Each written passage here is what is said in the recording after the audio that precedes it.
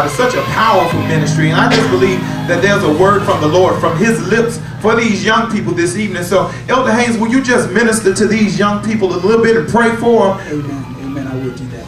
I want to talk to every young man out there, every young woman, child, boy, girl, whoever you are. Listen to me. It's time to really get your life right with the Lord. Many times we try to get our life right first and then come to God. But what we have to do is come to God first, and he will help you in any area you have, whatever the struggle is. If it's weed, if it's drinking alcohol, if it's fornication, whatever it is, we have to understand that we have to address these real problems. And God is able to heal you, deliver you, and set you free. But the first step is that you have to do is admit that you do need Jesus. Yeah. And today is your day for salvation. Today is your day to get your right relationship back with God. And I want to pray with you here at your homes, wherever you are. And I want to pray with you. God, right now in the name of Jesus, I ask that you bless my brother, that you bless my sister, even where they are right now. That God, that you touch their life, God. Let them know that they cannot make it without you, God. That they need your presence, God. Amen. God, arrest them even now, yes, God. Arrest them in their sins, yes, even now, God. Even in the fornication, God, with the alcohol, with the weed, whatever it is, arrest them right now, yes, in the name of Jesus. And God, I ask that your presence takes over them, God. That your joy takes over them, God. That your peace that passes all understanding, God, will take over their life, God. God, we thank you, God, that they're going to be saved, set free, and delivered. Yes. And devil, I speak to you right now. And I cancel every assignment that you have tried to do to these young people, that you try to do to that young man, that young woman. Yes. I cancel the assignment right now. In the name, I plead the blood over their life right now in the name of Jesus. God, right now, the blood of Jesus, save them, set them free, and make them whole. I've kind of done. It is so. In Jesus' name, amen. Amen. The Lord has blessed us mightily with these awesome people of God that have been deposited into the earth for such a time as this, to minister to different facets of people from different walks of life. And we just thank God for them. This evening, Minister Elder Deborah White just blessed us. And this evening, will you just minister to some young women, some women out there in TV land who may be going through, who may be displaced, but will you minister to them, and we're going to pray that the Lord bring them into the kingdom. Yes, Pastor.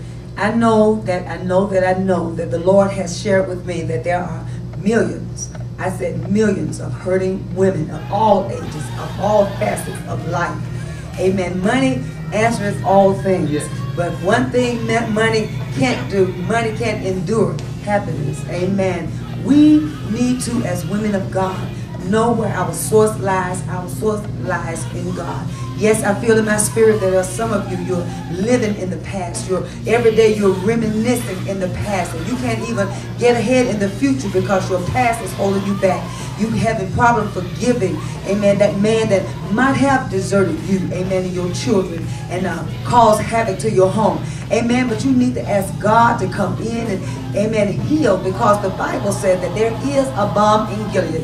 Amen. God has a healing, amen, medicine for you, and all it takes is a shot of Jesus. Amen. But all you got to do is repent and say, Lord, forgive me for holding unforgiveness in my heart. And I'm going to tell you something, amen, that I heard in the churches about, amen, for a few years back, amen, that God is, and there's a song also, Pastor, that says he's the God of a second chance. Amen. Somebody I heard in the spirit, you said, I've had a second chance. Well, honey, let me tell you something. He's God of a third chance. He's God of a fourth and a fifth. Amen. God is coming to repair the breach. Amen. God, there is happiness again. God will cause you to love again. You can find joy again. There's some women out there, I feel, that you have wayward children, that son that is away from home, and you felt that you've done all you could without that dad being present in the home. Amen. But I heard, even as the pastor, as he prayed, God can arrest that spirit in that young man. God can arrest him. Amen. Arrest that mind. You've worried, you walked the floor, you talked and you bawled and you,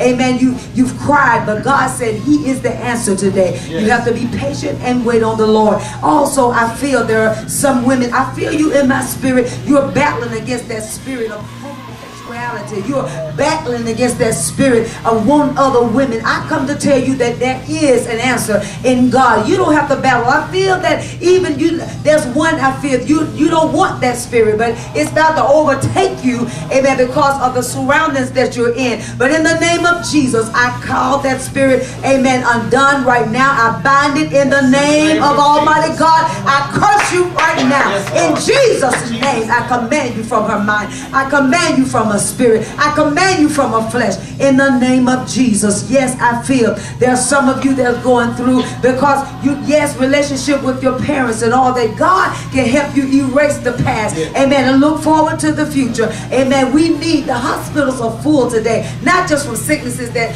man don't have a cure for, that most of us can't even help except God heal us. But many of our hospitals are full because there's a spirit, pastors, of unforgiveness in the land. For unforgiveness can, honey, cause your body to wreak havoc. Amen. But God can give us the power to forgive. Thank you, Elder White, for praying for those young people, those young women, those hurting women. We believe that God is doing a work in them now.